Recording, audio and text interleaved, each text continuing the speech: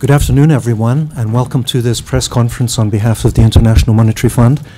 I'm Gerry Rice of the Communication Department, and the occasion today is the release of our update to the World Economic Outlook.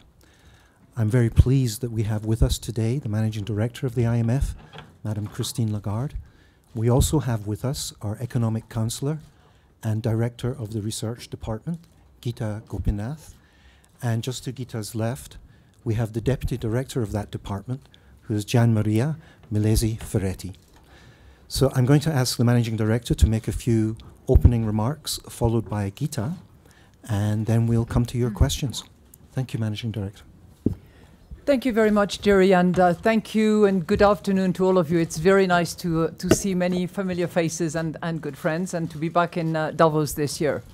It also gives me huge pleasure, actually, to introduce to you, if you hadn't met her before or didn't know her or of her, our new Chief Economist, Gita Gopinath. We're delighted that she has joined us, and we're all extremely pleased to work together, and I'm really honored that we are sharing the podium today for you. I'm also very grateful to Klaus Schwab and to the World Economic Forum, who are giving us a chance to present the update to our World Economic Outlook this year. And it will be my privilege to say a few remarks without giving you much by way of numbers, because that is the remit of Gita and Gian Maria. So, how many of you do cross-country skiing here? No? Oh, thank you. Brilliant. Because I want to run the analogy of cross-country skiing for you.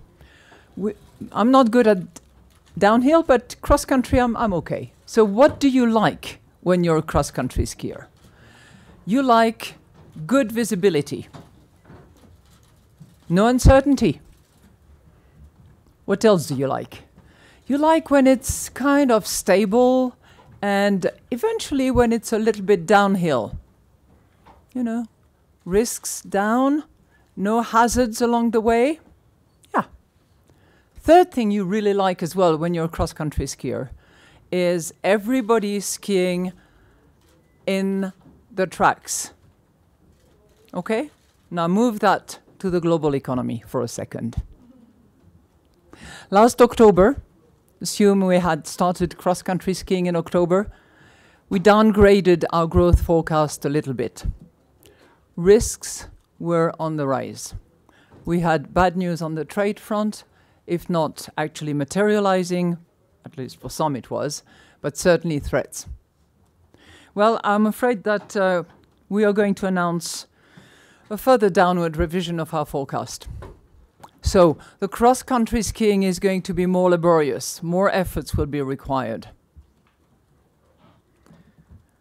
And the bottom line is that after 2 years of solid expansion, the world economy is growing more slowly than expected, and risks are rising.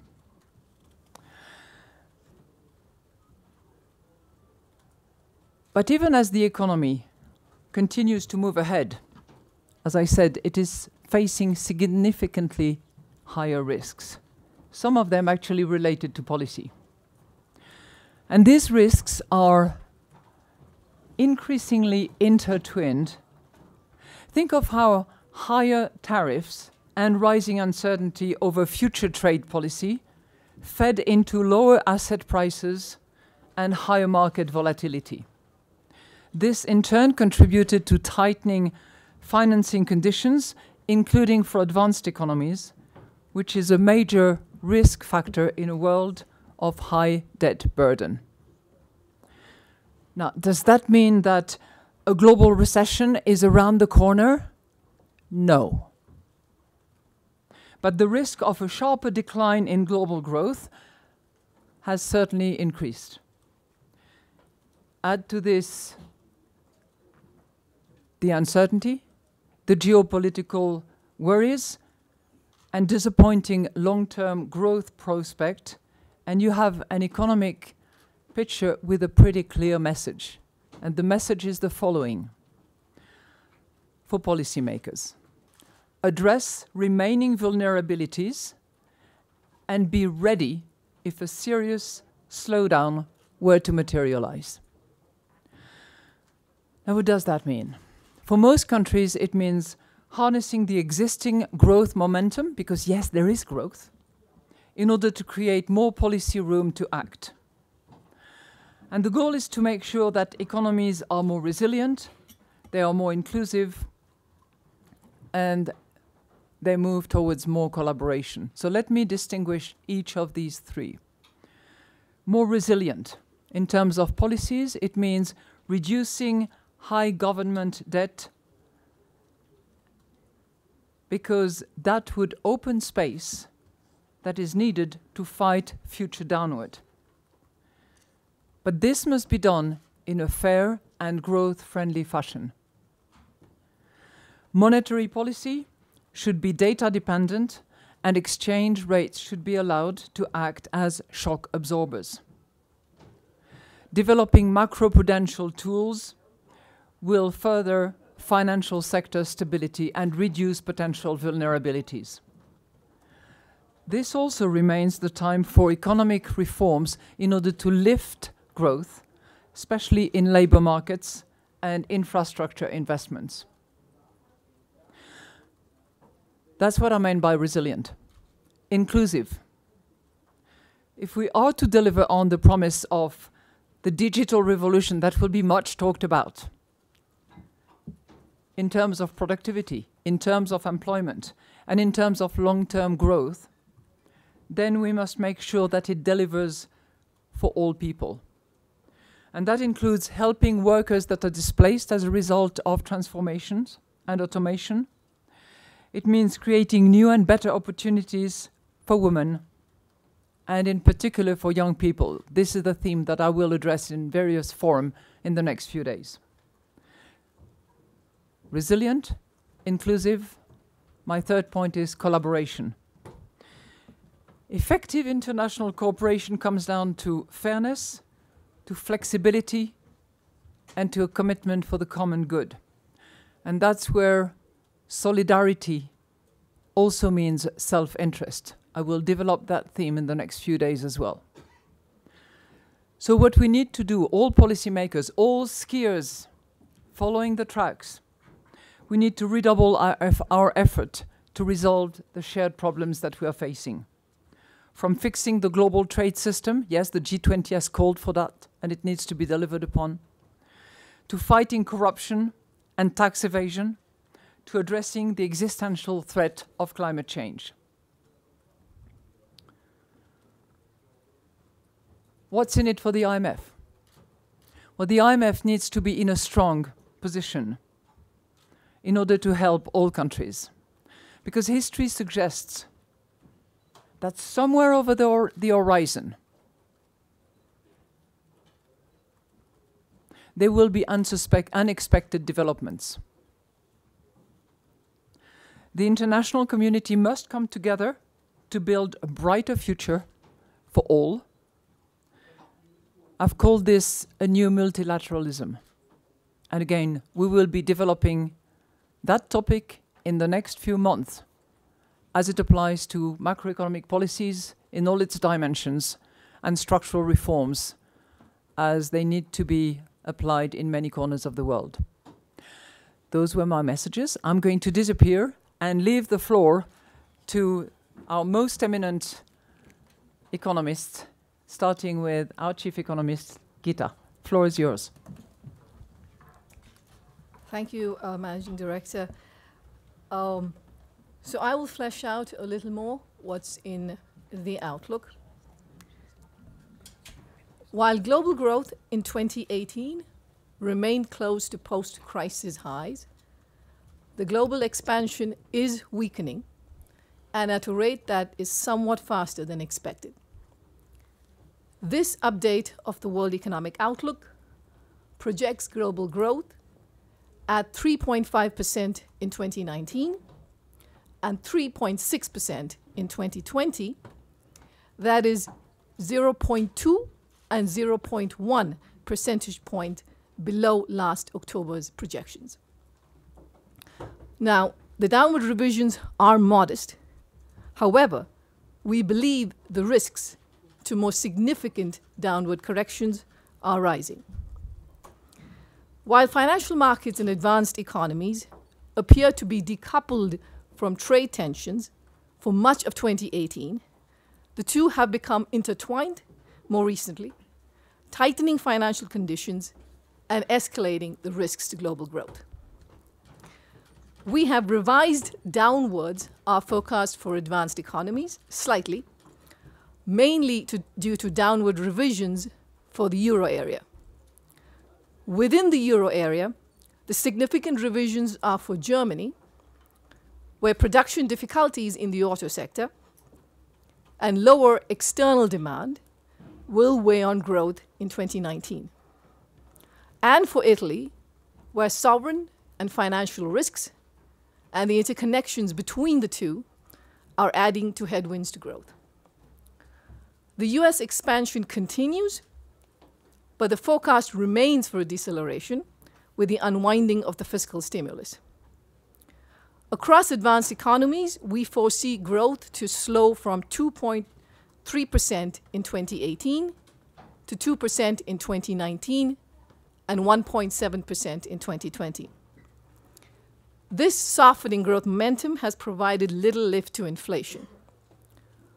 While core inflation is close to target in the US, where growth is above trend, it is significantly below target in both the euro area and Japan.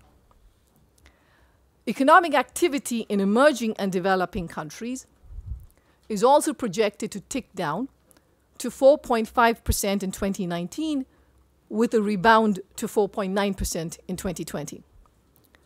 The projection for 2019 has been lowered from October, mainly because of a large projected contraction in Turkey, amid policy tightening and adjustment to more restrictive external financing conditions. There is also a significant downgrade to growth in Mexico in 2019 and 2020, reflecting lower private investment. The projected rebound in 2020 is due to an expected recovery in Argentina and Turkey.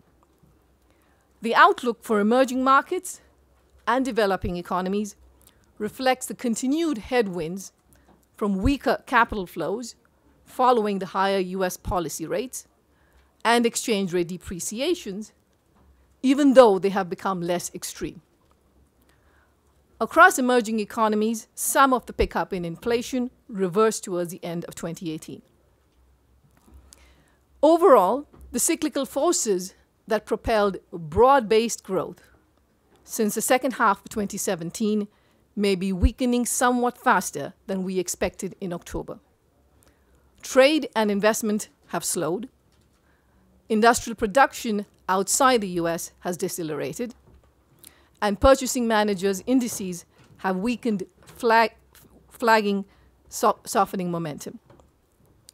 While this does not mean we are staring at an imminent major downturn, it is important to take stock of the many rising risks. An escalation of trade tensions and a worsening of financial conditions are two key sources of risk to the outlook. Higher trade uncertainty will further dampen investment and disrupt global supply chains. A more serious tightening of financial conditions is particularly costly given the high levels of public and private sector debt in countries. In other risks, China's growth slowdown could be faster than expected, especially if trade tensions continue, and this can trigger abrupt sell-offs in financial and commodity markets, as was the case in 2015-2016. In Europe, the Brexit cliffhanger continues, and the costly spillover between sovereign and financial risks in Italy remain a threat. In the US, a protracted federal government shutdown poses downside risks. Given this backdrop, policymakers need to act now to reverse headwinds to growth and to prepare for the next downturn. The main policy priority is for countries to resolve cooperatively and quickly their trade disagreements and the resulting policy uncertainty, rather than raising harmful barriers and further destabilizing an already slowing global economy. The call of G20 leaders to reform the World Trade Organization in Buenos Aires must be accomplished. Where fiscal space is low, fiscal policy needs to adjust in a growth-friendly manner to ensure public debt is on a sustainable path while protecting the most vulnerable. Monetary policy in advanced economies should continue to normalize carefully. The major central banks are keenly aware of the slowing momentum, and we expect they will calibrate their next steps in line with these developments. Macroprudential tools should be used where financial vulnerabilities are building up. And across all economies, measures to boost potential output growth and enhance inclusiveness are imperatives. Lastly, given that policy space for countries is more limited than in 2008, multilateral cooperation will be even more important in the event of a sharper decline in global growth. And it is essential that multilateral institutions like the International Monetary Fund have adequate resources to deal with the rising risks. Thank you. Thank you very much, Gita. Let me turn to some questions in the room. If you could please identify yourself by name and affiliation, then we will try and take as many questions as we can. Let me begin with lady down front. Can you hold on for the microphone? Thank you very much. I'm Julie from iPhone.com of China. My question to Gita. What's your expectation on Brexit deal and its impact on the global economy? And what's your suggestion to the leaders of EU and Britain how to break the deadlock of Brexit deal if the second voting is failed? Thank you very much. A no-deal Brexit is one of the major risks to our forecast. Our forecast incorporate a smooth transition, that a deal is actually made, and that there is a smooth transition to the new setup. But if there is a disruptive exit, or if there is continued uncertainty for many more months, both of those are going to weigh negatively on growth going forward. And I think it is imperative for the leaders to resolve this uncertainty immediately. Thank you. Bloomberg in the second row here, if you can wait for the mic. Thank you very much. Eric Martin with Bloomberg. I wanted to ask about the modeling for some of the trade scenarios that you mentioned and the downside risks from the trade war. In particular, what would be the consequences for the global economy of an end to the current truce between the US and China on trade? That would be an upside risk. We had looked into this very closely in the October WEO. An end to the current truce, that things worsen from where they are now. Oh, things worsen. Okay, well, then that would certainly be a worsening of the outlook. When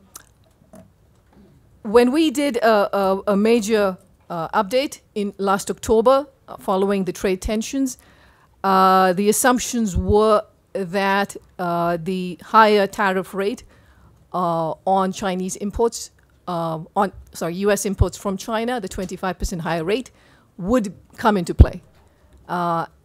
So if on the plus side that isn't the case, then that would be a positive upside risk. But if on the other hand, if it is a much more serious deterioration in the trade tensions, then that would be a much more significant downside risk. Okay, I'm going to swing down to the front. Lady in the front. Yes, ma'am. Sylvia Matter from CNBC. Hello. I have a question about China, because we received the new GDP figures earlier this morning, confirming the slowest growth rate since 1990. How worried are you about China, and whether this will transition into a wider global growth slowdown? Thank you. The numbers that we saw for China today are actually completely consistent with our forecast. So our estimate for 2018 was 6.6%, which is exactly where it came in. So what that means is that we're certainly not seeing any big rise in a faster pace of slowing down. This is consistent with the level of maturity of the Chinese economy, the rebalancing of China's economy. And so this is, I would think of it as a positive reinforcing of the fact that China's growth, while slowing, which is to be expected, nothing dramatic is happening at this point. Okay, thank you very much. I'm going to take the other side of the room here.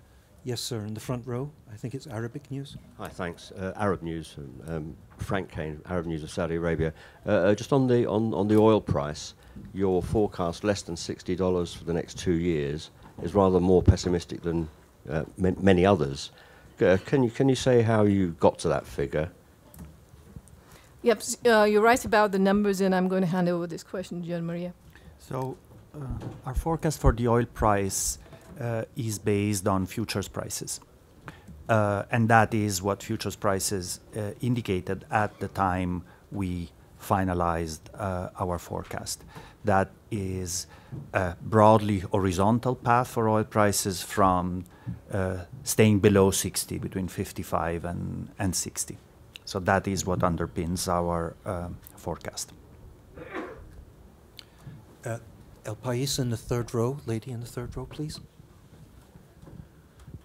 Hello, Alicia Gonzalez from El País. I've seen the differences you made in your assessment for two economies with new governments. It is Mexico and Brazil. Why do you see a deterioration in one hand for Mexico, and then you have a more upset assessment for the Brazilian economy? Is it for the reforms or the policies announced? Thank you. For Brazil, we are seeing continued growth, and these are coming a lot from cyclical factors, which is a recovery from the downturn, and so that's a cyclical expansion that we are incorporating in there. There are still risks to Brazil's outlook too, in the sense that very high levels of debt for Brazil remains an issue. In the case of Mexico, the downward revisions are because of policy uncertainty and the dampening effect we expect that has on private sector investment. And I'm going to let Gian Maria jump in here if he would like to add anything. Yes, I would just add that for Mexico, we see a somewhat weaker momentum coming in 2019. So that is one factor also contributing to our down revision. But I think it's important when one compares the two to understand that Brazil comes out of a very deep recession in 2015-16 with very moderate growth since then, and needs more room to close the output gap. Mexico come from a period of not spectacular but more stable growth. Thank you. I'm going to take ITV way at the back. Hello there, Joel Hills from ITV News. Gita, in Britain, we are obsessed with the British Brexit cliffhanger, as you put it. I wonder what your view is. What is the biggest risk to the British economy? Is it slowdown in China, or is it disorderly Brexit, in your view? The immediate risk would have to be Brexit. The uncertainty associated with what the outcome is going to be come March, I think, has to be the dominant factor. And how much longer can this uncertainty continue before it damages the economy? We've already seen the negative effect of this uncertainty on British investment. We have done our estimates of what it would be, how costly it would be to the British economy to have a no-deal Brexit, which would be a reversal to WTO rules. And that would be a decline in long-run output of long-run GDP of between 5 to 8 percentage points. So those would be quite significant. It is absolutely essential that this uncertainty is resolved sooner than later. Goodness, can I just Thank you. ask a No, supplementary, thank you very much. Jerry, on that? I'm going to turn, lady next to you, please. Hi, Isha Nelson from Quartz. I think one of the things that's noticeable about this year's World Economic Forum is the political leaders that are missing because they're dealing with national crises at home. You briefly mentioned the shutdown. Obviously, we just talked about Brexit, but I wanted to introduce France as well and the Yellow Vest protests happening there. And just ask, how much longer do these particular instances have to go on before you start to see measurable impact on the national economies and then also the global economy? Thank you. Political risks are clearly very important. And in France, we actually reduced our estimates, so we revised our forecast downwards slightly, but because of the Yellow Vest protests that we had towards the end of last year. I think what is important, instead of waiting for an escalation of these political risks, is for leaders to immediately take actions that prevent such unhappiness with the way things are working out for some sections of society, and these are real, genuine concerns that need to be addressed. Okay, thank you very much. New York Times, please. Keith Bradshaw, New York Times. A question on LDCs. Are you concerned to see rising foreign debt among many of the poorest countries at a time when there are also concerns about falling commodity prices as the world's economy slows, and also we see less and less of that debt covered by Paris Club? Thank you. What our report highlights is that there is actually a great deal of heterogeneity in how LDCs are doing. So it is not one story for all LDCs. And that is heartening, given that actually there has been a fair amount of financial turmoil in 2018. Now, it is indeed the case that for some countries, the fact that they still have high debt levels, and we are, financial risks are one of the major factors that we are flagging in this report. It is an important concern and is an important downside factor. For commodity prices, 2018, the initial part of 2018 was good for commodity exporters, and actually that increased our estimates for 2018 for some of those countries. But going forward, with commodity prices coming down, that is a negative impact for those economies. Thank you very much. I'm going to take two more questions. One at the very back. Gentleman. Yes, sir. You can hold on for the mic. I'm Ihab Al-Ogri from Al Jazeera News Channel. You just said about you expected that the price of the oil would be between 55 and 60. What do you expect that impact on the GCC countries' economies and the growth in it, especially Saudi Arabia, which is considered one of the most exporters of from the Middle East? And what's the impact on the other countries that are in relations with the GCC countries in the Middle East, like North Africa and all those countries? The decline in oil prices and the projections for oil going forward certainly weaken growth for major commodity exporters, including Saudi Arabia. I'm going to let Gian Maria add to that. Yeah, so indeed, the downward revision for Saudi Arabia's growth forecast for 2019 is 0.6%, comes from the decision to restrict oil production taken at the OPEC plus meeting in December. So it's reduced, a bit reduced oil output growth, and that is the reason for the revision. There are other offsetting factors, but not strong enough. So fiscal policy has become more expansionary in Saudi Arabia, so the non-oil part of the economy is picking up a bit more, but in the aggregate, there is a negative impact because of the reduced production of oil. You mentioned spillovers to other countries. Of course, typically, if you have a slowdown in GCC countries, you will see somewhat lower remittances that affect some of the countries that send a lot of workers to the region. At the same time, some of these countries may be oil importers, so while they get lower remittances, think of Pakistan or Bangladesh, they would also benefit on the other side from reduced outlays for oil purchases. So the net impact in some cases for importers is going to be positive, but again, this remittances channel is an important one to take into account. Thank you, Gian Maria. Okay, I'm going to make this the last question, so I'm going to take the gentleman here. Thank you, sir. Thank you. Cameron with China Central TV Business Channel. So I want to know what's your take on China's tax cuts, especially the latest round, which is the personal income tax cuts, which aims to free financial burden for middle and low income groups. Will those rounds of tax cuts serve to cushion some downside risk and increase domestic consumption in the year of 2019?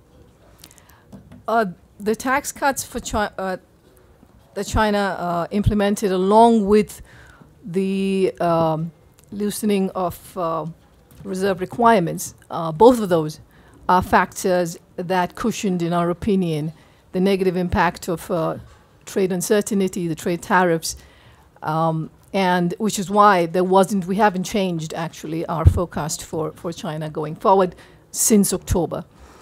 So we think of both of those as having played a useful role. We, however, continue to flag that it's important for China to ring-fence its financial sector to make sure that credit growth is sustainable, that there is financial regulatory reform, and there's still a rebalancing of the economy away from industry towards services. So that has to continue to be the medium-term, long-term goal for China. Thank you very much, Gita. Thank you, Gian Maria. And thanks to all of you. We'll see you in the course of the coming week. Thanks.